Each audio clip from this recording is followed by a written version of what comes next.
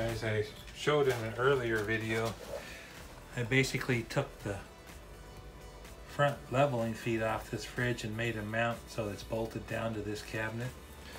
But I don't want this thing to be able to tip over, and I'll say, just putting those on, it's pretty darn solid on there, but I'm going to make a bracket in here where that roller is, so I can put it in there like that and bolt the back end down so that there's no way it can tip forward. So I just took this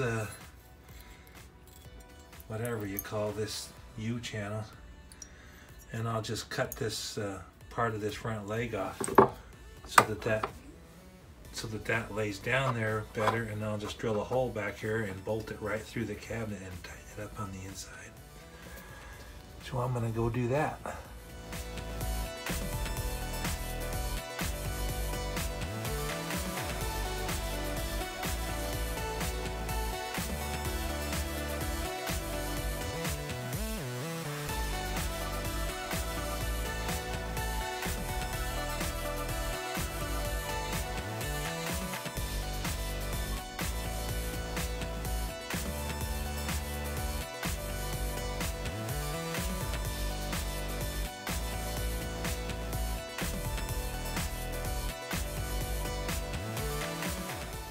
Okay, I think these are going to work. I can just stick that one right there, stick that right there, and put the bolts down through.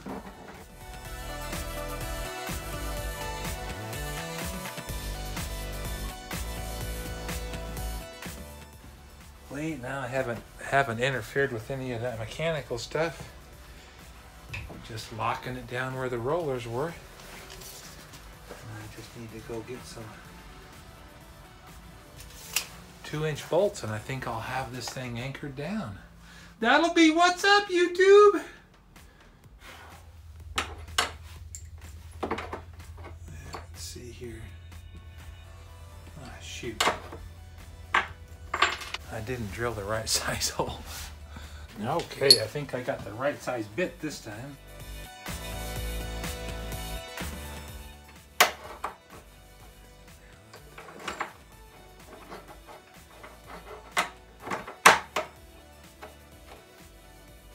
I think these are going to work great. I just have to wait for Shelley to get back because I can't tighten this nut and from the other side. So when Shelley gets back, I'll put the nuts and the washers on the inside, and the back end of this fridge will be locked in place.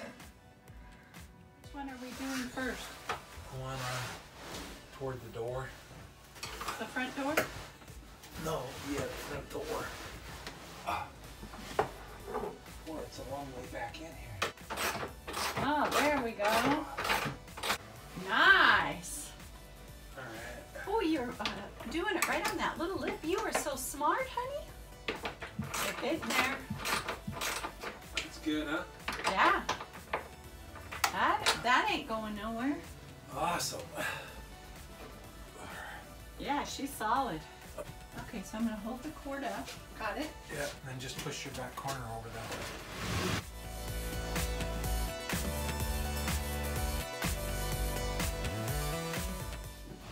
There you are. You're up against the wall. I planned it out that way. Right at the...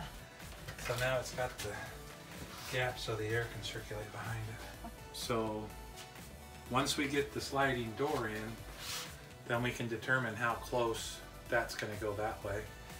And there's 2 studs back there where we can lag bolt the cabinet into the wall, so that's actually been planned out pretty well.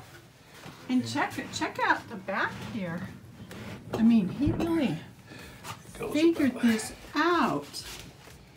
There's the cord, and there's the gap for air circulation.